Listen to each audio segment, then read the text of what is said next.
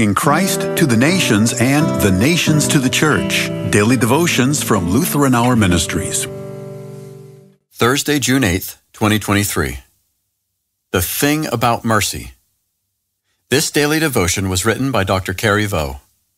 The text is from Matthew chapter 9.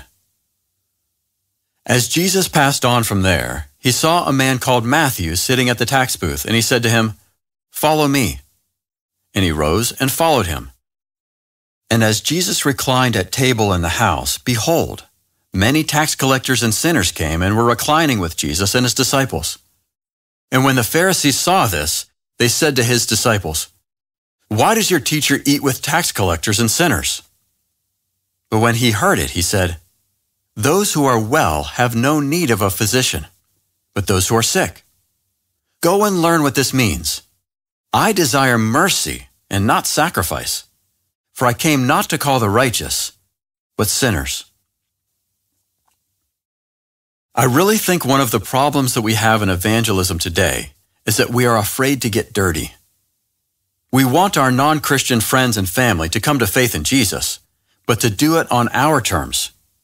We want them to ask, "Could I visit your church sometime?"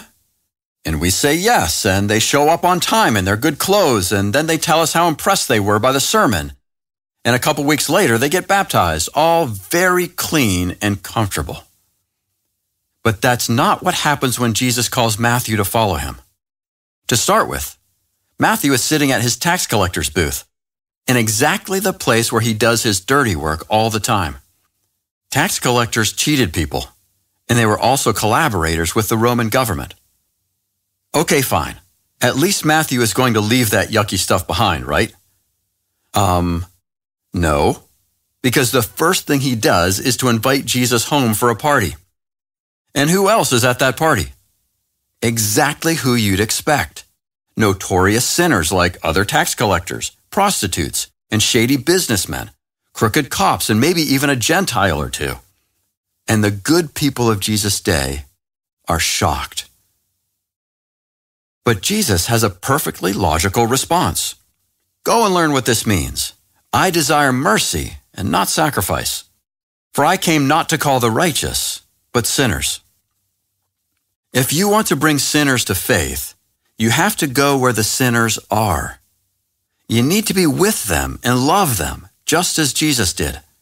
And if that means staying close to them while they deal with uncomfortable situations like addiction, divorce, job losses, or sickness and death, then that's the way you love them. Because that's the way Jesus loved us, and still loves us every day of our lives. He came into our broken world as a tiny baby and slept in an animal's feeding box. He grew up to care for broken people, the sick, the hurting, the outcasts, the unwanted.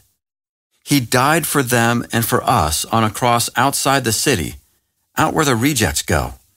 And he rose from the dead to give us new life forever. No longer rejected, unwanted people, but as God's beloved children. Welcome to him forever. We pray, Lord, live in me and welcome people through me, especially the ones I would rather reject. Amen.